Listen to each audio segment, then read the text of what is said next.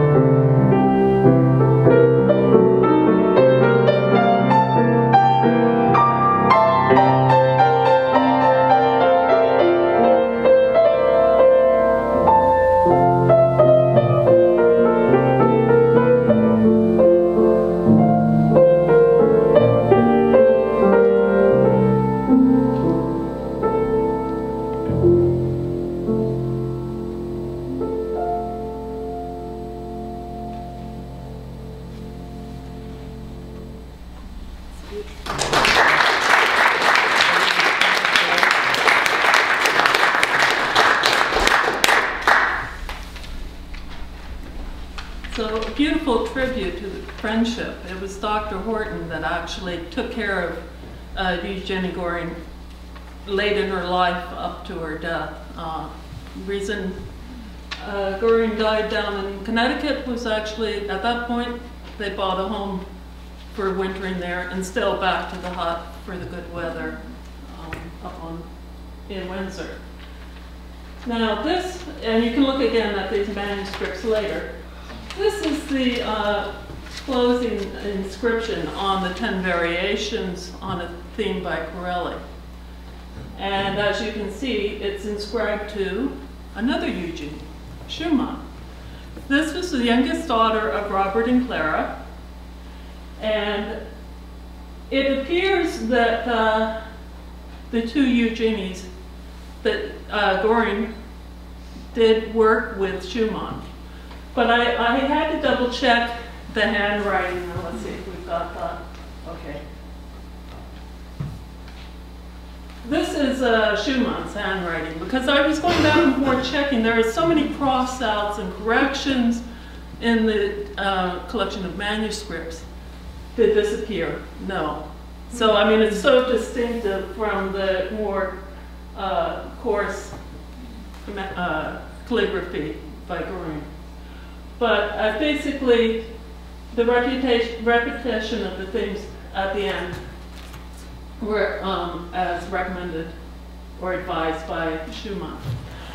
Now, in contrast to Göring living here in New England and hanging out with Dr. Horton and Miss Benedict, were those two lesbian couple? We don't know for sure, but many in town, yes, that went unspoken. I've interviewed a lot of people, 4 bits of information about all 3 women. And they were by the caretaker's family, who was very devoted and also wrote memoirs. They always referred to it as the women in the hut. And Dr. Horton was a very prominent person about town. She was actually the granddaughter of Robin's family, which owned the gun manufacturing plant right in the middle of Windsor, which later became, I think, Precision Tools. And her father was a veteran, and well, you'll see the rest of the story. So there's still a lot of questions, you know, was there any influence there in terms of guns, all these other relationships. But back to Schumann. She was over in London, and her partner was the famous soprano, Maria Fullinger. And it was through her that Göring also became introduced to the Princess Elizabeth von Hohenlohe? Yeah, of Bavaria. And that is a whole nother story, but there is another piece that we did not bring that was in honor of her. So, we're not going to do all 10, we'll do the 7 best. And here's the rundown of the variations that Virginia's going to perform.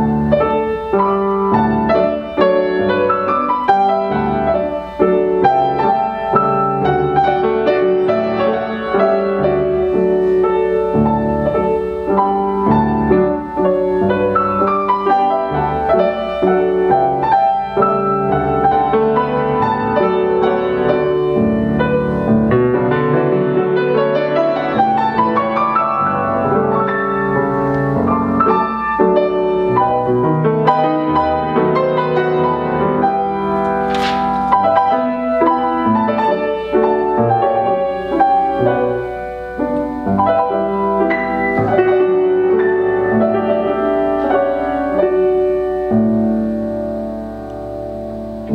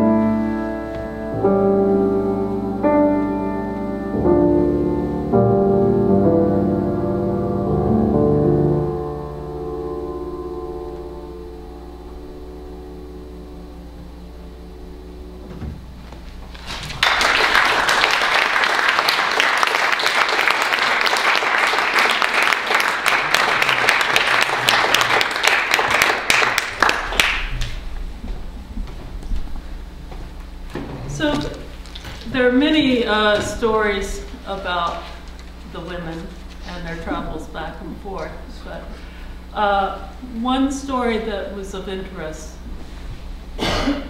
because how could Göring be living here unnoticed in New England? Well, she was under observation. And actually, all three women were at one point for a year. Basically, the family, one of the descendants of the caregiver who relayed to me a story about the ice house.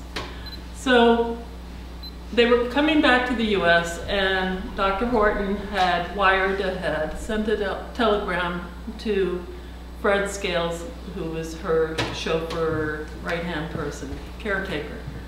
Nice name, Scales, musical Scales. Anyway, and Mr. Scales was to prepare the ice house and get ice in there. Well, the feds basically intercepted that telegram, and they thought something sinister was afoot. Maybe there was a dead body or something to put on ice. No, it was really just because the hut, you know, they didn't even want a phone there. They used spring water, there was a garden, etc. They butchered their own pig and cow for the meat and so forth. So, but that's how they suddenly realized, oh, we're being watched.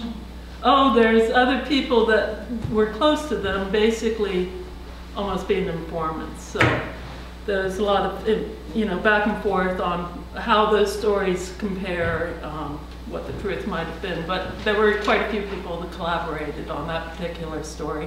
There's also, the US government made a note of that Dr. Göring was getting a German newspaper that had become the propaganda vehicle. It was a Transocean newspaper, and they had tried to get Yale to subscribe to it, and a number of other universities here in New England who all politely refused, but Göring was a subscriber for 3 months. But does that mean she was a Nazi sympathizer? We don't know that for sure.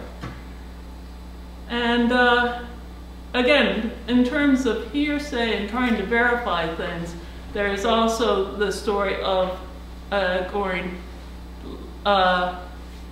lamenting in private amongst a few people, oh, why doesn't Germany give Hitler what he wants. Poor Adolf. Now I'm saying it with no inflection on purpose because without knowing the tone, it could be sarcastic or it could be in sympathy. It all depends on the tone. And this was also relayed 3 generations down. So again, I can't just go gut reaction saying, oh, she was a sympathizer or whatever. So moving along, I think we should go to the struggle of the Amazons. So, which it's interesting that she chose that title, you know. And this is an undated piece, but it's still around that time frame, either right before the piece written in dedication to Schumann or soon after. So this is definitely, in honor or in influence, though it's not written down, but her friends Benedict and Horton.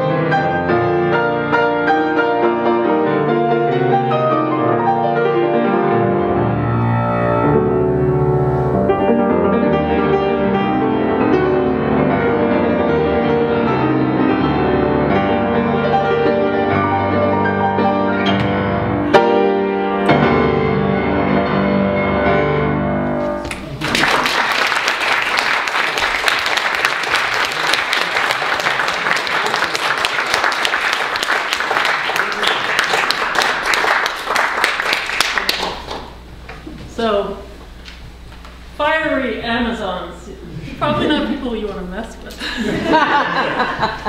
And of course, many of you are probably aware that the word Amazon used to be a code word also for lesbian too.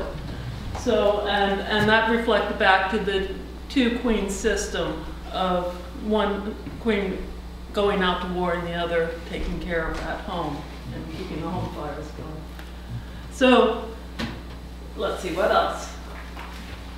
Well, this I stumbled across during doing research. It says Land of Hospitality, 1939, discounted ship fare to Germany. Not many takers. And this was in the American newspapers, this offer. At that point, actually, oh, did you want to drop it? Anyway, At that time, even German nationals were told that it was not safe to travel back and forth. So Göring was upset that she couldn't get back, and she was frantic to go back. Her money was all, by the way, all this time during the war, her money was locked up in Germany, or so she said. You know, even earlier, who was financing all her travel back and forth? I couldn't even track that down.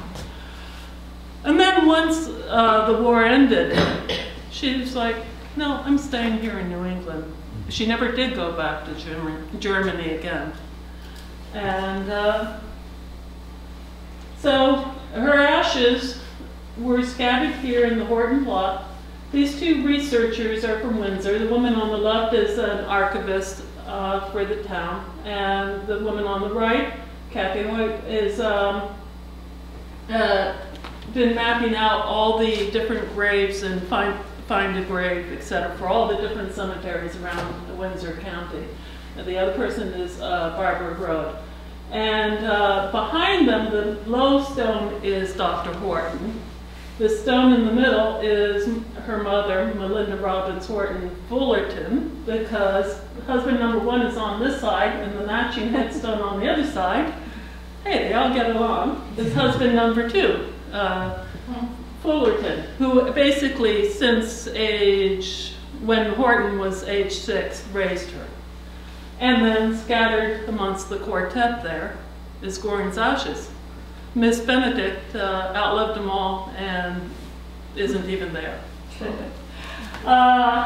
Oops, and just 2 more slides. This large bookplate, you know, the size of a regular piece of paper, framed bookplate was actually in the box of manuscripts along with these works and also the published music of the time that Horton and Göring played together, Grieg sonatas, etc., a number of Schumann songs. But this is by a close friend that would come and visit all the time, William Ritter, the architect. And this is a very, view doesn't exist, the part with the doorway. Yes, that's Mount Escutney in the back, but the hut was on the side of Mount Escutney, right near the ski area. So this very stylistic doorway with the 2 urns, etc., you know, did that represent Benedict and Horton or Göring and Horton? Anyway, that was a memento that Göring had with her music stuck away in that barn. In the house also, the current owners had found this plaque that used to hang over the doorway. Why shouldn't we? And that was from that time period. Now, what did it mean to the women? We can only guess. And here you can see, that was the first slide we started with. So when my friend Ron Sepatelli bought this property along Route 44, on the other side, up above the word Horton, would have been where the hut was, which is now owned by other people. And the current owners were first very helpful and more in terms of research that I was doing, but when you read the article online, you will see their rebuttal towards me, and I chose not to respond to that. So I had to pull the historic photos that they had agreed to lend me for the article. But anyway, so the hut is on the other side. The barn is now where this impression was, or where the impression is rather here. You can see the foundation, and it was less than 5 feet from the edge of the road. The barn, in fact, was a health hazard because somebody could have fallen through. So at least he saved the music, because everything else apparently was, you know, broken bed frames, etc., and junk. And Ron has no background in music, especially not classical music, but he recognized the name, and that's why he held on to it. And he had no idea that my past life for 20-some years was a music librarian. He knew me only through a board that I serve on, and he knew me as a senior move manager, and that's how he gave me the box to track down. So here's the link to the article, and that's it.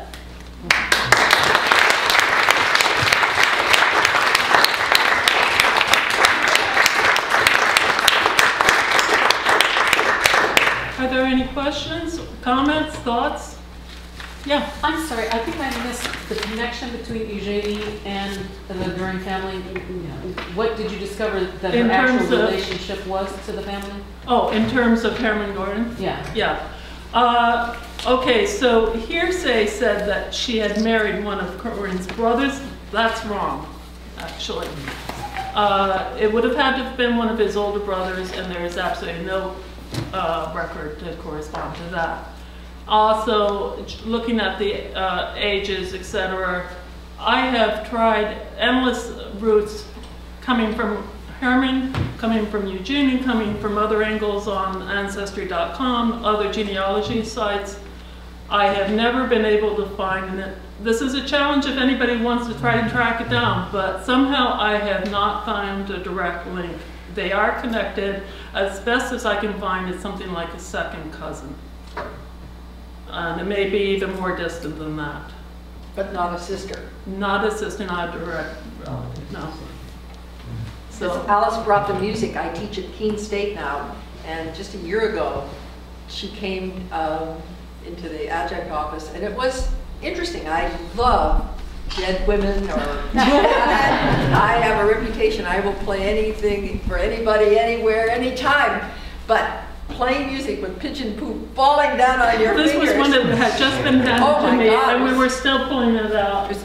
Don't worry, this is clean, you don't need to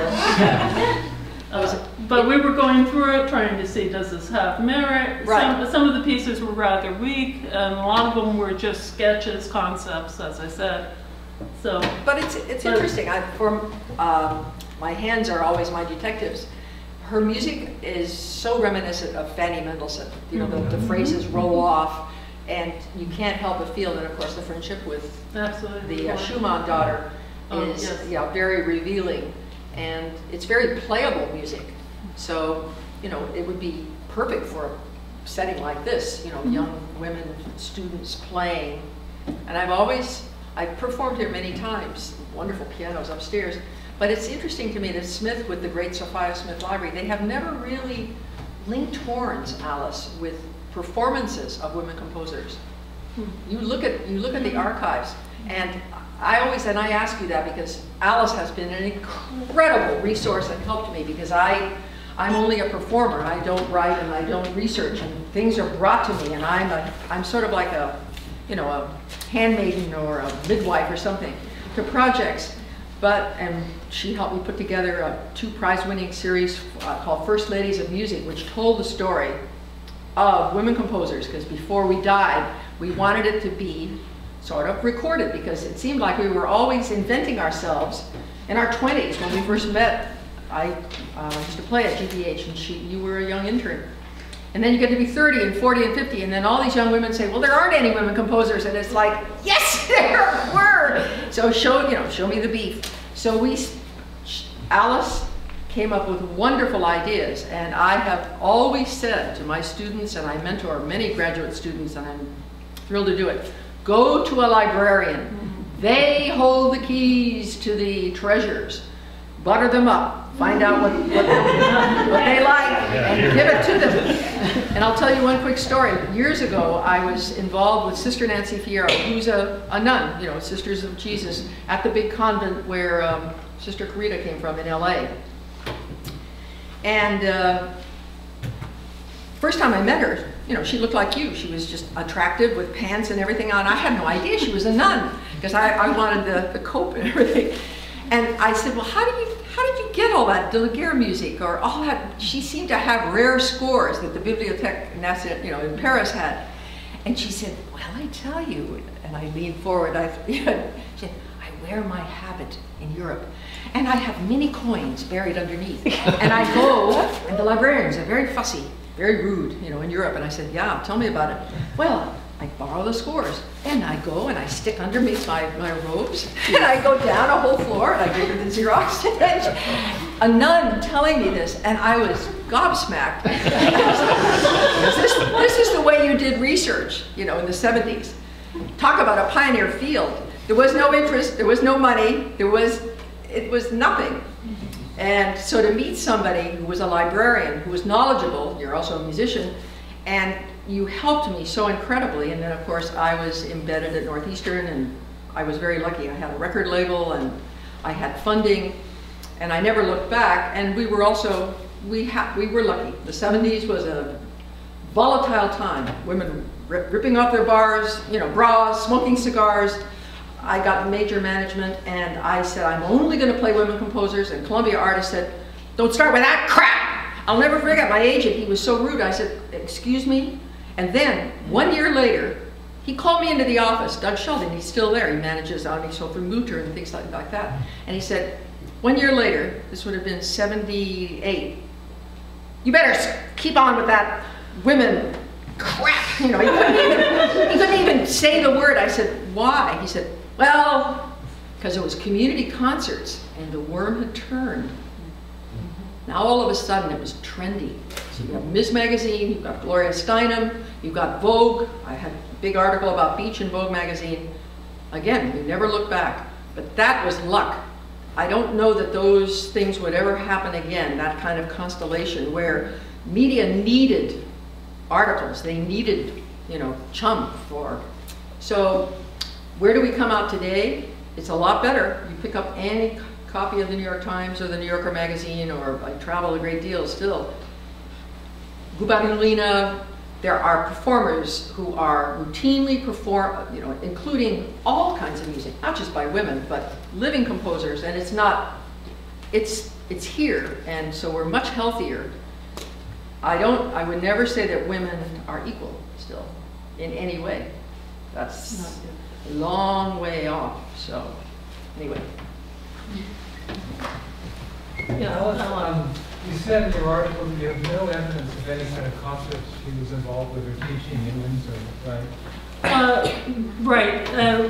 Again, there was hearsay that she was a ballet teacher in Windsor, but I can't find any records of that locally or otherwise either.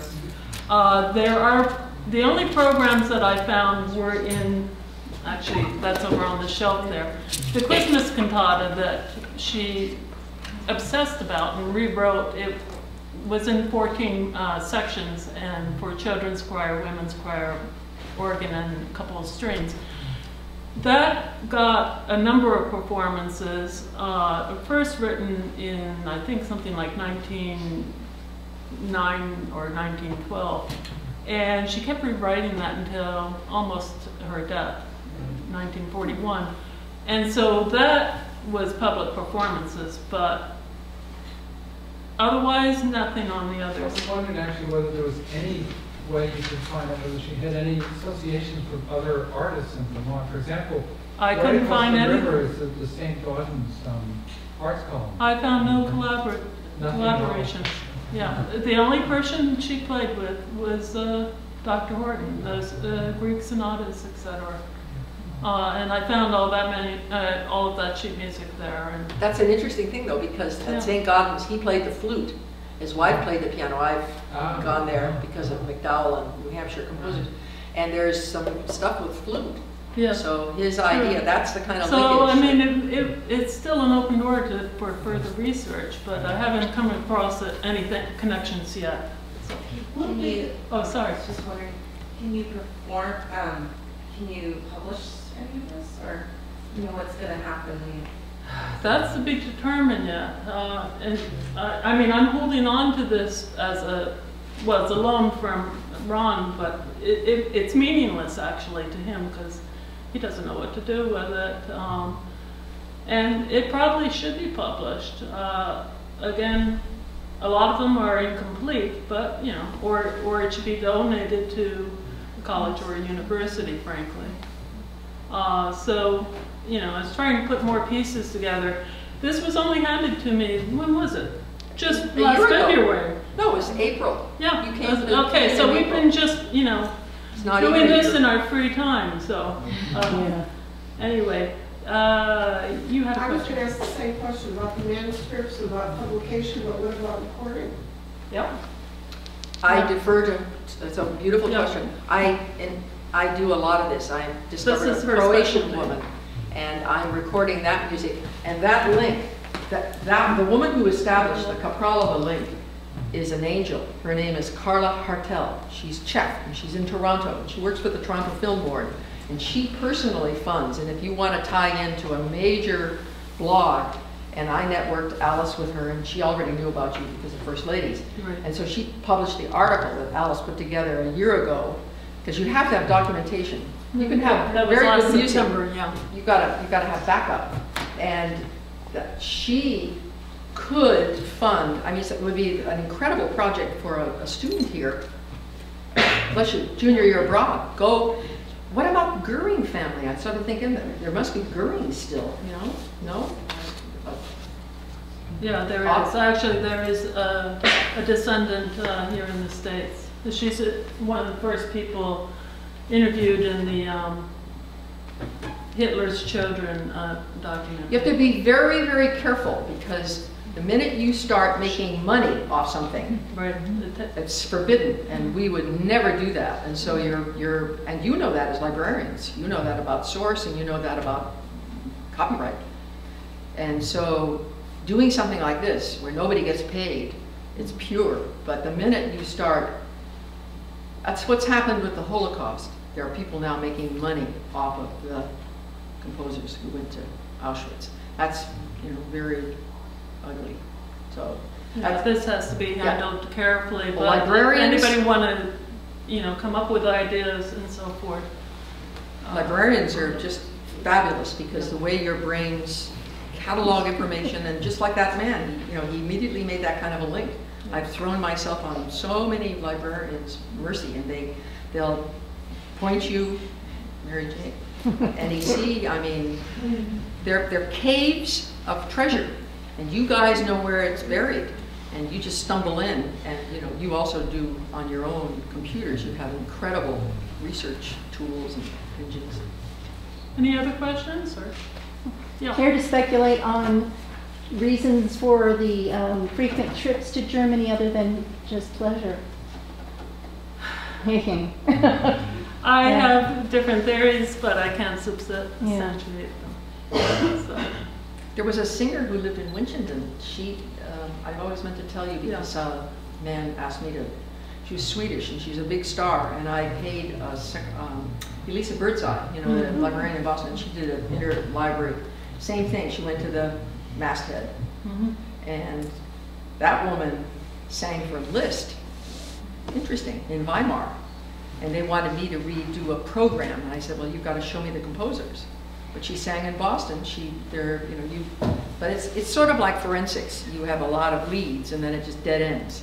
There were so many dead ends in this project. And again, this was trying to do it very quickly. I got the music, or the box, last April through your connection. I needed to get that article submitted by September 1st. So, you know, there were time constraints, and also I'm not in this field anymore, so I have to run a business I just started. So anyway, yes.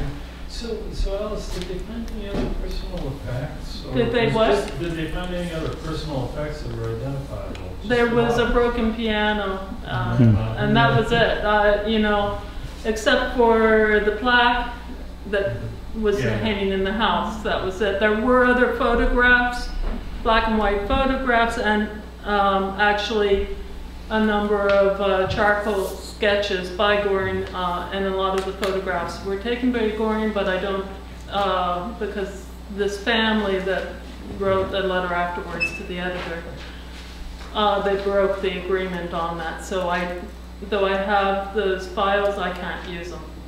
And she was not a very good artist. So she was a very, very talented photographer, though. But they were all pictures of daily life there at Windsor, and she wasn't, you know, in front of the camera. Yes. Time to go? We need to go. Yes. Okay. Thank you very much. Thank you.